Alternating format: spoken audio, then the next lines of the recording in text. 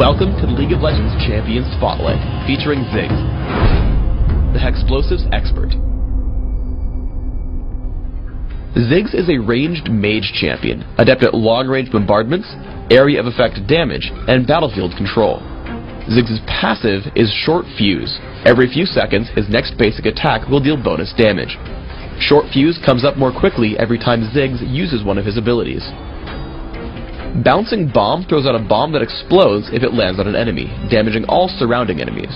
However, if the bomb doesn't land on an enemy, it bounces instead, exploding when it does land on an enemy or on its third bounce.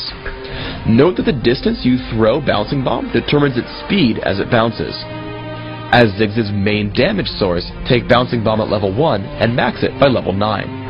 Satchel Charge throws an explosive charge on the ground that explodes after a short delay, or when Ziggs reactivates the ability. When Satchel Charge explodes, it damages and knocks back all nearby enemies. Ziggs can use Satchel Charge to blast himself away without taking damage. Primarily a utility spell, take a 1-point Satchel Charge by level 4 and max it last. Hexplosive Minefield scatters a number of mines in an area, each exploding on any enemy who walks over one. Enemies hit by a mine are damaged and slowed for a short time. Enemies who trigger multiple mines take reduced damage from mines beyond the first. As a strong damage and area control spell, take Hexplosive Minefield early and max it by level 13.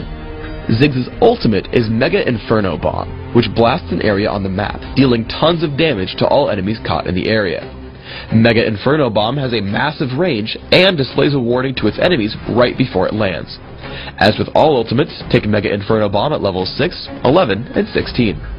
When laning, try to combo Bouncing Bomb with Short Fuse to harass your opponent. Here when Gragas comes in, I can take a good chunk of his health with a quick combo, giving me control over the lane.